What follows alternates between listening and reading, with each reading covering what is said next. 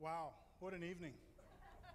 This is the first exposure I've had to your gala event, and it truly is not only heartwarming but eye-opening to see the love and passion and commitment from so many people for such a great cause.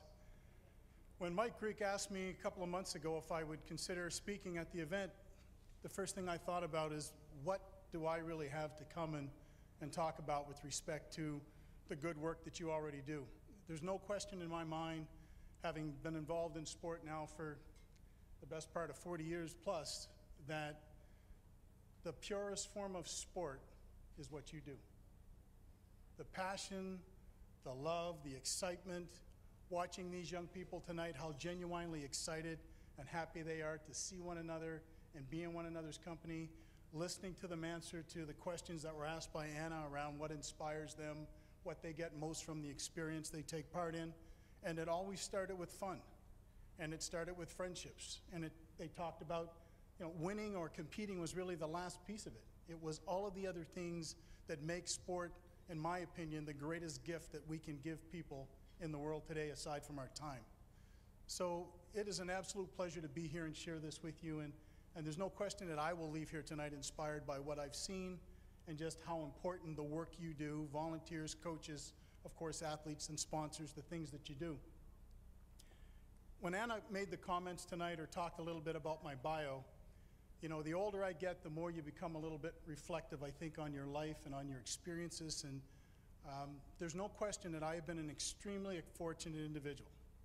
I've got to travel the world through sport.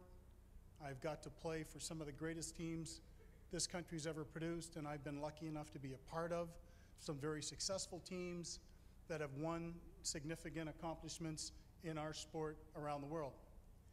But it's not the successes that really resonate with me.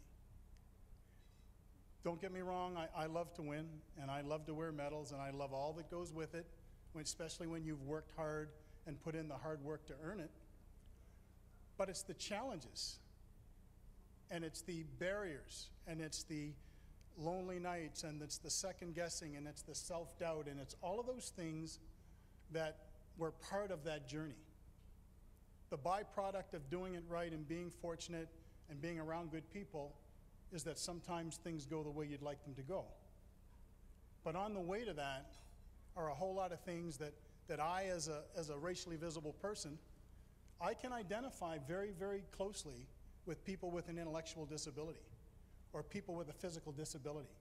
Because I grew up just on the other side of Citadel Hill in an area that many would call a marginalized community, in an area that's often been depicted as low social economic, welfare, joblessness, not a healthy place for people to be. But it was my home. And the best lessons that I've ever learned and the lessons that I've carried with me everywhere I've ever gone and ever lived and ever played, I learned in that community. I learned what it was like to be the only person that looked like me that played in a sport that was predominantly a white sport. It started on the Halifax Commons. It continued when I traveled the country. It continued when I traveled the world. I was 21 years of age before I played on a team that had another person of color on the team. And I don't want to make this about racism or discrimination. That is not my intent. What I'm trying to say is that I know what it's like to be different. And I know what it's like to be treated differently for something that I have no control over.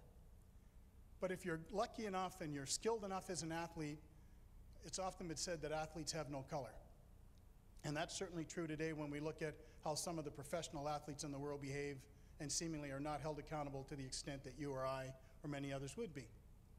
But I appreciate what it's like to be different, what it's like to be stereotyped, what it's like for people who don't make the time or are too ignorant to bother to listen or learn about who you are, where you come from, and what you're made of.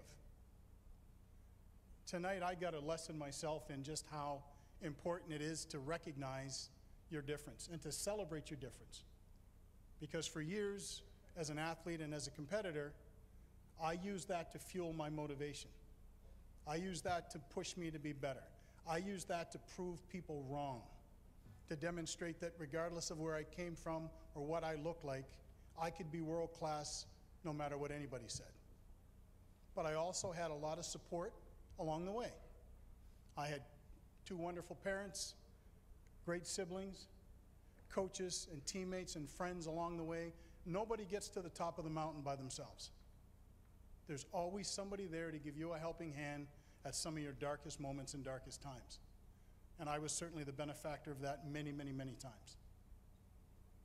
But the journey that a Special Olympian takes is a unique journey. And it's the support of people like you in this room. I'm preaching to the converted tonight. But how many thousands of people are out there that have no idea of the good work you do? That have no idea of the differences that you're making in the lives of young people every day? That's the stuff that matters.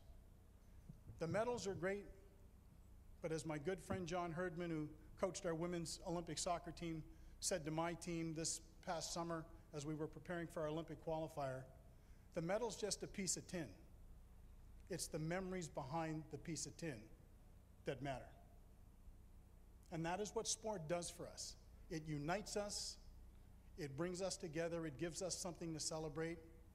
Many times sport makes us colorless, or it masks our disability, because it allows us to go out there and be who we are for the love of what we do and be judged by the merits of how we perform and what we do as opposed to anything else in life.